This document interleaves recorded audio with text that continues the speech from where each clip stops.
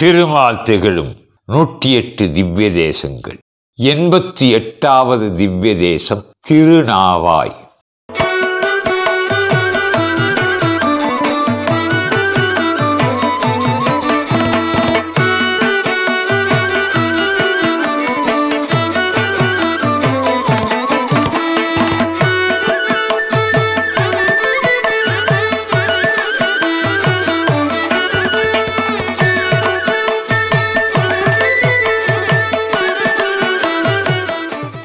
கேரள மாநிலத்தில் உள்ள பாரதப்புழா என்ற ஆற்றின் கரையில் உள்ளது.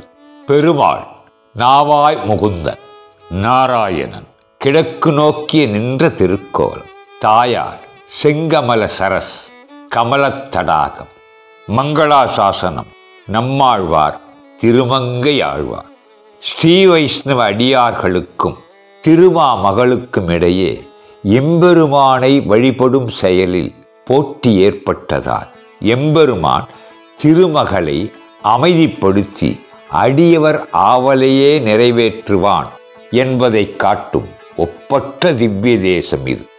மலைநாட்டு திவ்ய தேசங்களில் எந்த இடத்திலும் இல்லாத வகையில் தாயாருக்கு தனிச்சன்னதி இத்தலத்தில் உள்ளது. காசியிலும் பத்ரியிலும் கயையிலும் செய்வது போன்று இத்தலத்தில் பிதிர்கடன்கள் செய்து வருவது மரபு என்று சொல்கிறார். கோகணத்தவள் கேழ்வன், மடப்பிண்ணை மணாளன், எம் கோவலர் கோவே, நாவாய் உரைகின்ற என் நாரண நம்பி என்கிறார் நம்மாழ்வார்.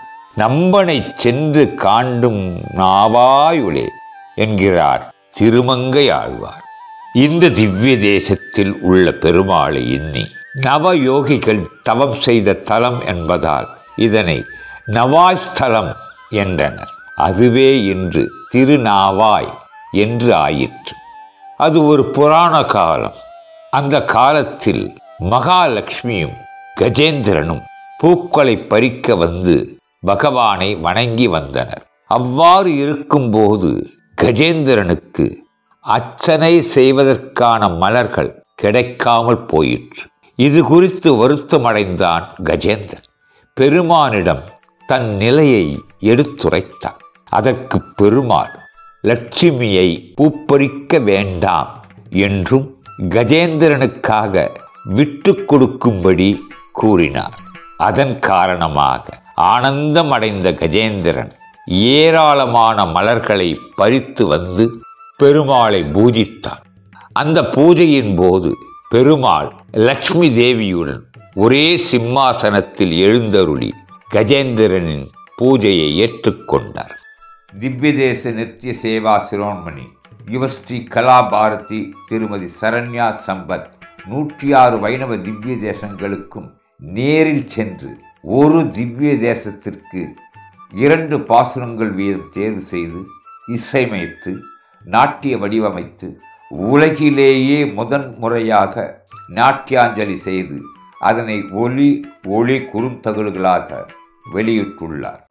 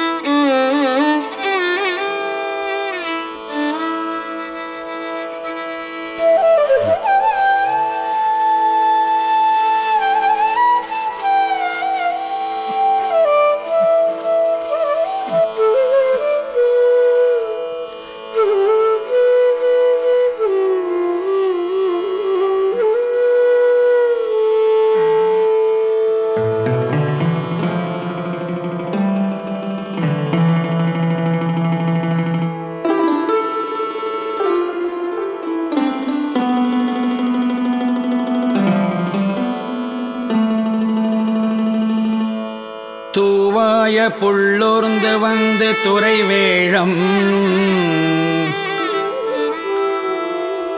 தூவாய புள்ளூர்ந்து வந்து துறை வேழம் மூவாமை நல்கி முதலை துணித்தானே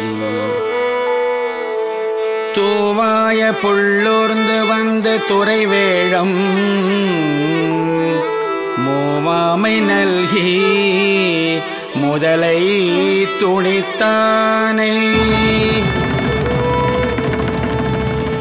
தேவாதி தேவனை தேவாதி தேவனை செங்கமல கண்ணானை தேவாதி தேவனை தேவாதி தேவனை செங்கமல கண்ணானை நாவாயுளானை நாவாயுளானை நாவாயுளானை நரையூரில் கண்டேனே நாவாயுளானை நரையூரில் கண்டேனே நாவாயுளானை நரையூரில் கண்டேனே.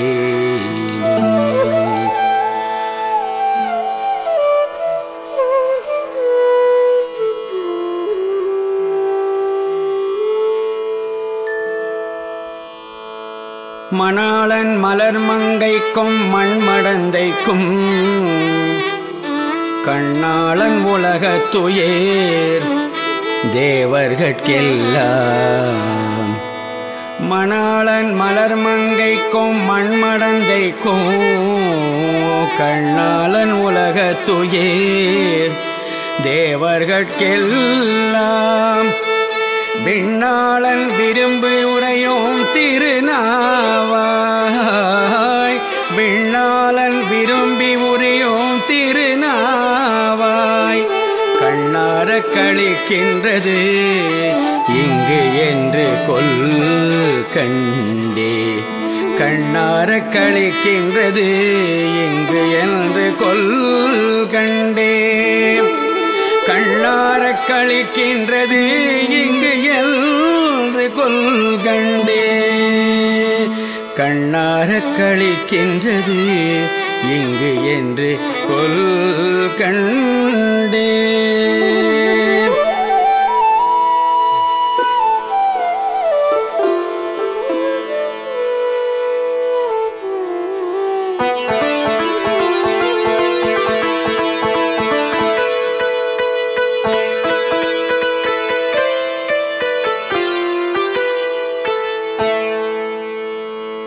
இத்திருத்தலத்தை வழிபடுவதால் நாள்பட்ட நோய்கள் தீரும், கஷ்டங்கள் மறையும், திருமணம் கைகூடும் என்று பக்தர்கள் போற்றுகின்றனர். திருநாவாய் பற்றிய ஒரு திரண்ட கருத்து ஒரு பாசுரமாக உள்ளது. அது பிள்ளைப் பெருமாள் ஐயங்கார் அருளிச் செய்த பாசுரம். அதன் கருத்தை பக்தர்கள் உணர்ந்து கொள்ள வேண்டும். கொடிய செயல்களை செய்யும் என்னுடைய உள்ளம் வெவ்வேறு பொருள்களை விரும்பி விரைவாக அலைந்து திரிந்தாலும் மறதி ஏற்பட்ட காலத்திலும் திருமாலை தவிர வேறொரு தெய்வத்தை அறியாது. என்னுடைய ஒப்பற்ற நாவினை உடைய வாய் சிறப்பு மிக்க திருநாவாய் என்னும் திவ்ய தேசத்தில் நிலையாக வாழ்கின்ற எம்பெருமானை தவிர வேறு எந்த தெய்வத்தையும் விரும்பி வாழ்த்தாது என்கிறது பிள்ளைப் பெருமாள் ஐயங்காரின் பாசுரம். எம்பெருமானை போற்றும் திருநாவினை ஒரு நா, அதாவது ஒரு ஒப்பற்றது என்று குறிப்பிட்டுள்ளார்.